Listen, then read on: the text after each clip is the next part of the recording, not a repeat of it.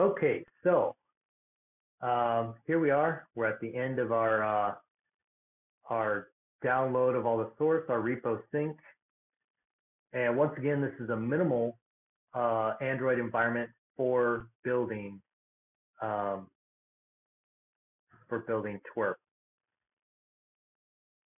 So, building TWRP. Let's go to GitHub and let's go to the Team Win Recovery Project's GitHub repository. So we just can type it in, we search for it, brings it right up. There we go. So Team Win Recovery Project. If we just go to their main page here, let's see.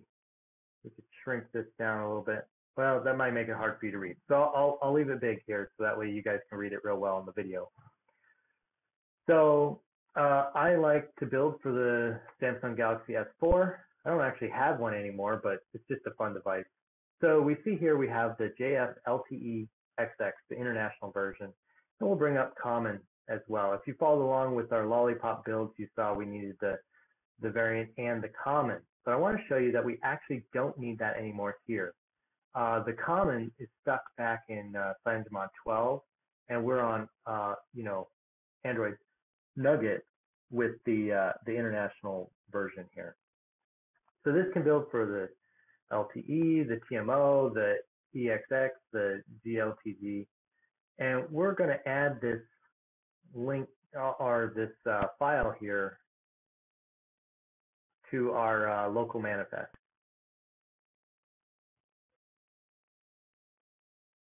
So let's go to our TWRP. We're going to view hidden files. Normally I just press Control H, but I want to show you up here, view, show hidden files. And down here we have our files that normally be hidden by the dot at the beginning. So we have this dot repo, and we want to make our own local manifest where we're going to add this project in. So we're going to make a new folder. We're going to call it local_manifest, just like it is here. All right, we're going to open that up. We're going to make a new document, an empty document. We're going to call that jfltexx.xml, just like the little guide here.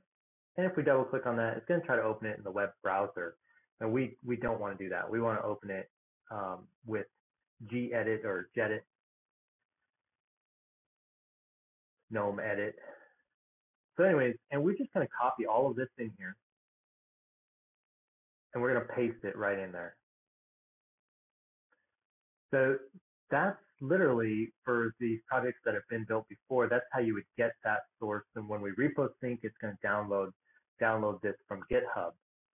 But something else I want to show you. Now, this comes with a pre-built kernel, but it shows us where the kernel source was. So if you wanted to build your own kernel, or if you were doing this for a device where all you had was the kernel and you were making the tree, you would need to go get that. So we'll just copy this. I'll show you how we can add more options to our local manifest. We've gone over this in videos before, but it's just good to have a refresher. So we'll copy and paste that in here. We'll make a new line, just copy and paste. We don't need the github.com because that's already under remote of GitHub. So we're going to delete that. And we're going to empty out this project name so we can put our project that we want in here. There we go. So it's got to go under the kernel Samsung JS folder. That's the path of where it's going to go. So kernel Samsung JS, right? And then the branch or revision right here, we're going to change to be CM-14.1. So that's where they got the kernel source from. We're going to go ahead and synchronize that too. That's fine. We don't actually need it because they're using a pre-built kernel. We'll look at that in a few minutes here. But if you're doing this yourself, you might want to include the kernel source to actually build. So now when we open it up, it opens up in the web browser and it looks, kind of filled in here. No errors. So now we run repo sync again. And again, this is going to go a lot faster because we only have added 2 more projects. Notice it used to be 79 projects, and now it says there's 81 projects. And there it goes. And it starts working on the 2 that we just added. And let's take a look here. And there it is. So device Samsung JFLTE XX, that's what we wanted. And it's going to take this a minute to download. Okay, so that has completed downloading. Didn't want to force you to sit there through all that. So now, when we look at our devices here, open that up, Samsung JFLTE XX. So now notice this is written for Omni and we're going to build for Lineage. So we're going to have to make some changes here. First thing that we can change is just the name of these files to Lineage. And we'll change this one as well. Lineage.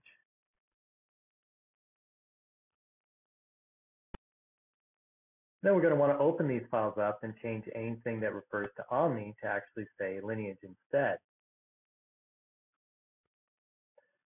So vendor, Lineage, product name, Lineage. And we'll go ahead and save that. So let's check to make sure that's there. So notice this vendor CM config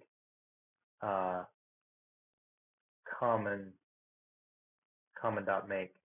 So vendor CM config. So we need to change this to say vendor CM config. Always good to check to make sure your path actually goes where it's supposed to.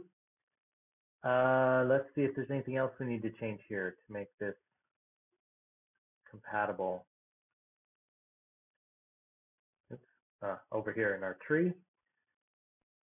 Look at our Android makefile, calling to these devices.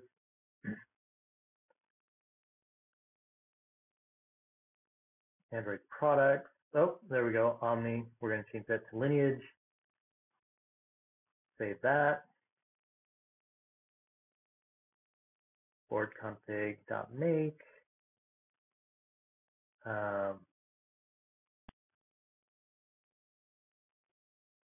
Let's see. Okay, so everything looks pretty good here.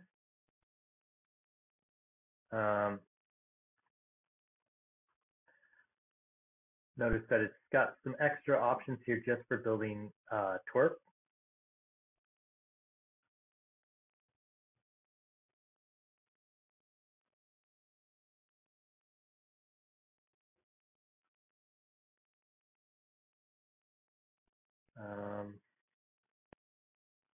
Here's that kernel. You can't open it. It's a pre-built binary of kernel, and so that way you don't actually have to build the whole kernel while you're trying to build TWRP. Let's see if there's anything else we need to change in here. A lot of files here. Notice our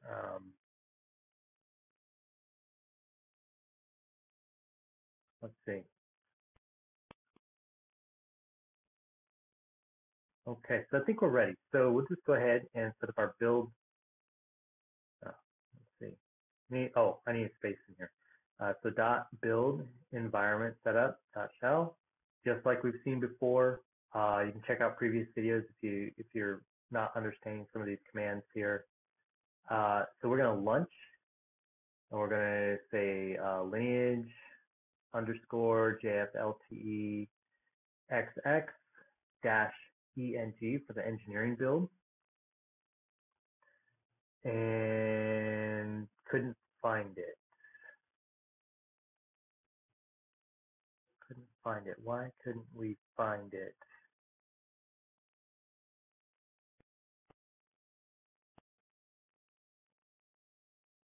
Let's see. Could not locate makefile for product lineage JFLTEXX stop. What am I missing here?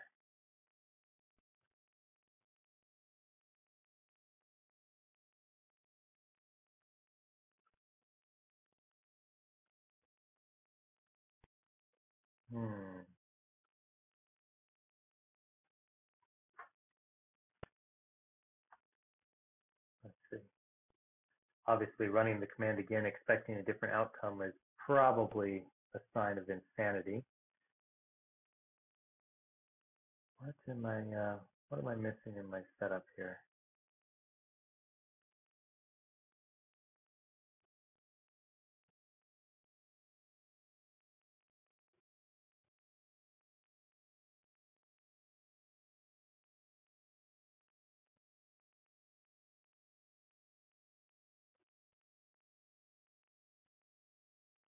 Let's see, we did a repo sync, lunch CM. Oh, I see. Okay, lunch CM underscore device dash eng. So yes, we're building in lineage, but it wants us to type lunch CM instead of lineage for the device. Now, if we try this command, it's not going to work because we just set everything up to be lineage and not CM. Now we have to change everything to be CM. I would have thought, since this is lineage, they would have done away with CM and changed it to be lineage. But as you can see, even here, building TWRP and Nugget, you still need that CM because it's just something they've still got put in there. So we're going to change all those things we changed to be lineage to be CM instead. Let's see, CM.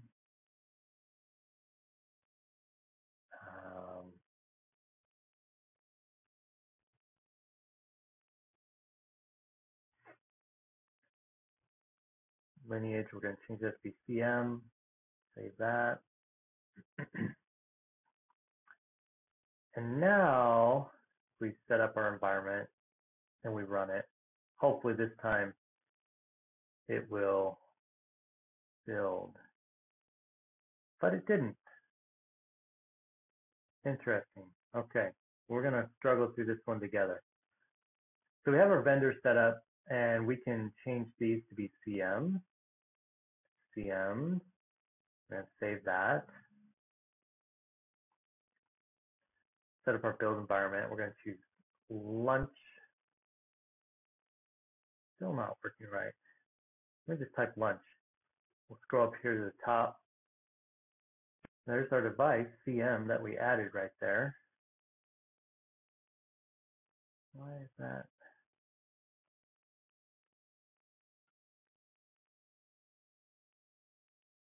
If we choose it, it doesn't build.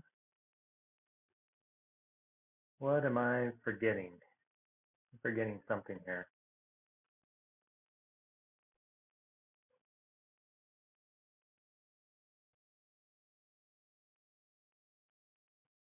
It's here in the device tree. Oh, let's see. Yeah, let's change this to just be CM, a CM.makefile, instead of being what it was. So now let's try to build, and there we go. So that was the key. We want to change that file just to say cm.make, and because that's what it's looking for when it builds. So we've got that set up now. We've got our target. We say yes, we want to build for the JFLTEXX. We've got our files set up. So now we need to run what's this MKA recovery image. So we want to make the recovery image, and we hit enter. And another error. Surprise, surprise. We don't have sched tool. All right, so let's, it tells us exactly what we do to fix it. Sudo apt-get install sched tool. Type our super secret scroll password here. Let that install. It should only take a minute. And we're going to run that again. So MK recovery image. And there we go. Now something's actually happening. So hopefully that was useful for you guys, because maybe you'll run into some of the same problems, some of the same errors, and you can see how we struggle through those. Hopefully you won't struggle as bad as I do because you watched the video.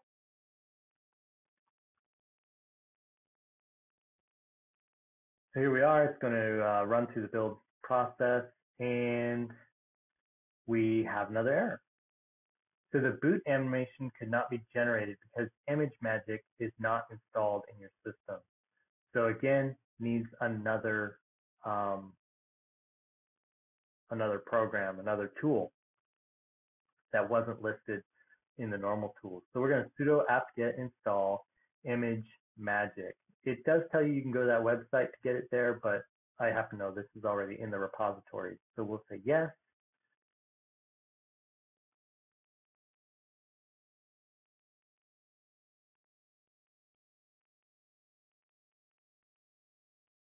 So the two extra things we need to install so far was Sked tool and ImageMagick. So now if we make our recovery image, maybe this time we'll get all the way through. Now notice it is using that pre-built kernel, so it's not going out and building the kernel again. Ah, wonderful. So we have, the build has started, some things are happening here. Let's close this up. We'll close these. Sure, that's fine. And now that it's building. So great. So let's go to the out folder and look at what we're building. So we went out, we go to our target, we go to our product, we go to our JFLTEXX, and here we see as stuff is building, it's going to start populating the folder that we're working out of.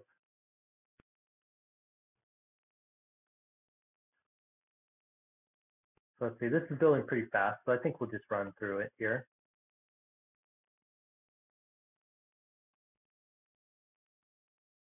See if we get any more errors, see if we get that lucky. You're going to run into a lot of errors while you're compiling, while you're building over time. And there's two ways to look at it. You could be frustrated and give up, or you can take it as a challenge, and each challenge that you meet and overcome is a big plus. I highly recommend taking really good notes. All of my website is full of different errors and things, and that's because what I did is every time I had an error that showed up in the terminal, I would literally copy and paste it to a program like gedit, and I would save that, and then I would write down what I did to fix it. And by doing that, then you'll end up with your own sort of little repository or notebook of, hey, here was the error that I saw, here's what I did to fix it. And so sometimes you'll run into the same error a lot, and then you'll remember, oh yeah, this is what I did to fix it. Sometimes you'll just be able to help someone else that said, hey, I had this error, and you're like, oh yeah, I had that one time. Let me look it up. Oh yeah, here's what I did to fix that. Super helpful. I highly recommend that you do something like that, especially as you get started. You'll start to see trends, patterns in the way that you fix things, and hopefully that will be useful to you.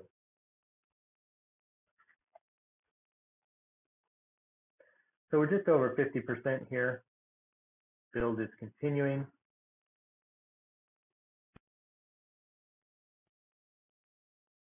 Haven't run into any more errors yet. Bummer. The more errors, the better, because then we can look at things that we could fix together.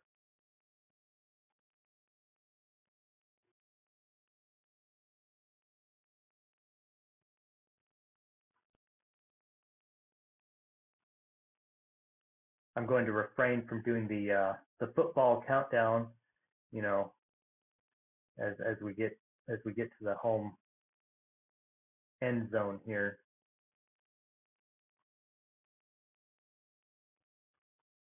I guess that wouldn't really work since the football field only goes to the 50-yard line and then it starts counting down. So obviously you can tell I don't watch very much football. And for some of you viewing this, you're like, football, what is he talking about? That's soccer, right? You know.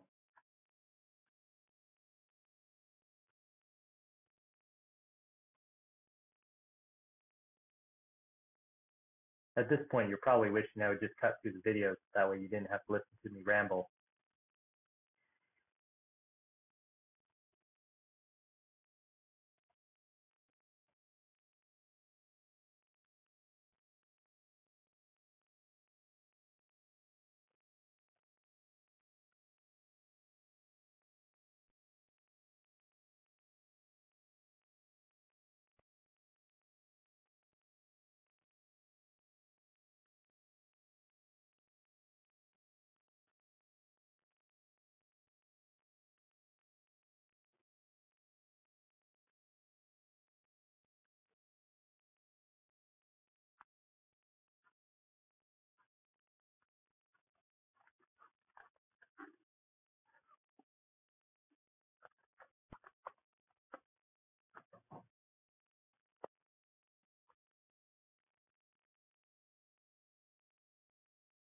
Notice there's a lot of warnings. Warnings can be a problem, but most of the time they're okay.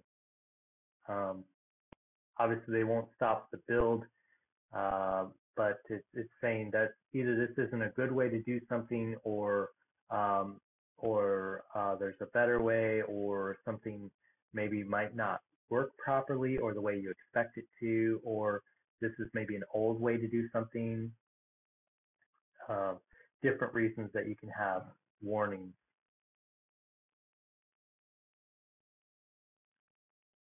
So we're at 93% here, just about done.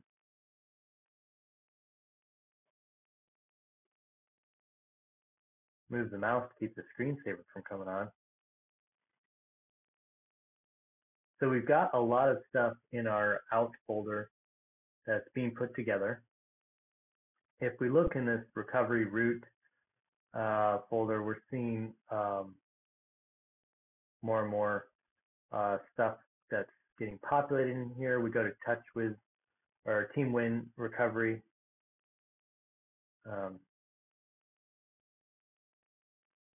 And we see a bunch of images and things that got populated. We're going to actually do a video on customizing your own TWRP because I just think that would be a fun thing to do.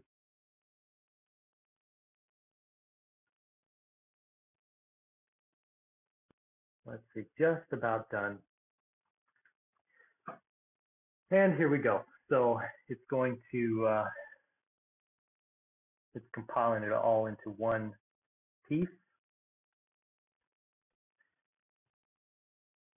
And there we go. Make completed successfully. So if you're following along, great job. And that would be how you build a custom recovery. So now you just need to flash this to your phone and see if it works.